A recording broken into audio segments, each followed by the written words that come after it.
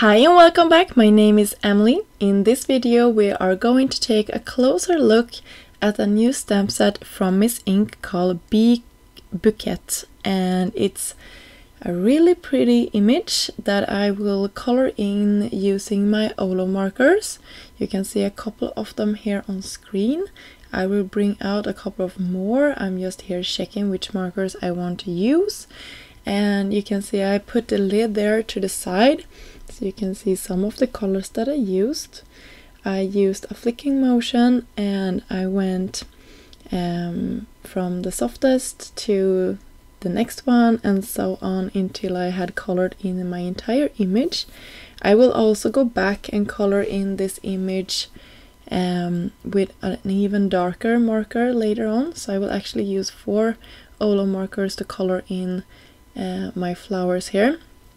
I will speed this up now so you don't have to see me coloring this in real time, but I just wanted to mention that these images are they are not large, but they are working perfectly for 4 markers. Here I have only used 3 markers, and then I will go back in a second here with the darkest marker.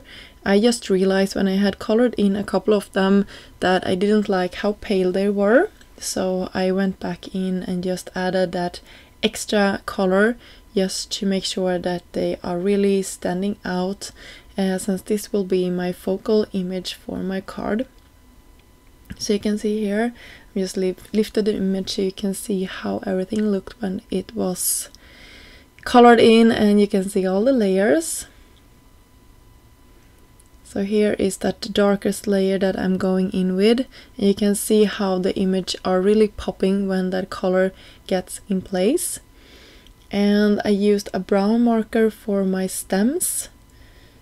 I used them in 2 shades. You could use more or less. These are pretty long, so you could easily have used more than 2 markers for these. I just wanted to keep them quite light, so I didn't want to put down too much color and make them too dark. And yeah, you can see I'm just going over all the images here, and you can see how everything is starting to come together. I'm coloring in with a darker marker here. And by the way, if you haven't seen the Olo markers, they are alcohol-based markers and you can mix and match them how you like. I am using a brush nib for mine, but you can choose chisel or a bullet. I believe they have a bullet tip as well. I'm a little unsure, but I know they have the chisel nib, and you can mix and match them however you like.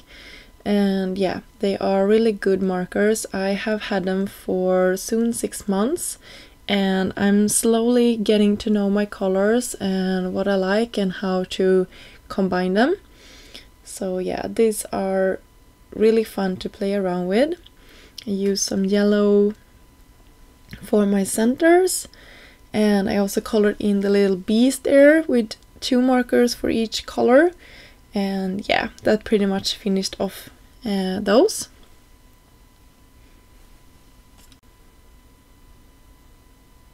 Yeah, when I will be finished with all of this, I will use my scissors and slowly fussy cutting around this entire image. I turn my paper, and then the scissor will go nicely through the paper and around the image.